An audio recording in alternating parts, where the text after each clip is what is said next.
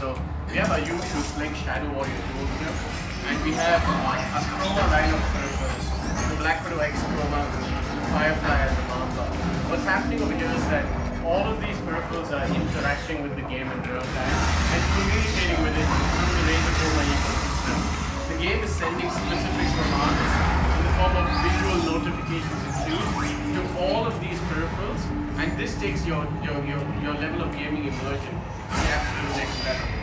But what we're also announcing with Razer Chroma today is that this concept of immersion through lighting goes beyond just your peripherals and into other products, such as this concept desk with Lee&Lee, which is also integrated with Chroma, communicating with the entire ecosystem in real time. We've also got smart lighting. That's what happens when we open up the Chroma ecosystem. That's what happens when we open up the Chroma ecosystem, and we have your entire room communicating with the game in real time. So not only are your peripherals giving you that visual cues to the entire render is going to take place, but that is what Razer Chroma is today. I want to show you a concept which we call Project Ariana that takes this concept of immersion through RGB lighting in the same ecosystem, in the same platform, evolving that into video projection. And this is Project Ariana, where the world's first video projection system designed to work with CES. All of these elements communicate with each other in real time. All of this is part of the Razer Chroma ecosystem.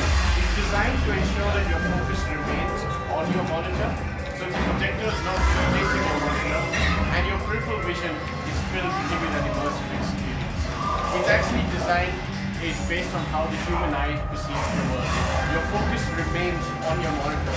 All your HUD elements and everything stay there. Your game is on your monitor, and everything around in terms of your peripheral vision is immersed itself through Chroma in the form of lighting across your peripherals, lighting across the room, and now video projection as well. Most importantly, this comes in one development platform, which exists today and has thousands of profiles and integrations. AAA titles such as Overwatch, Call of Duty already integrated, and the video immersion takes it to the absolute next level. This is a concept projector. Now look at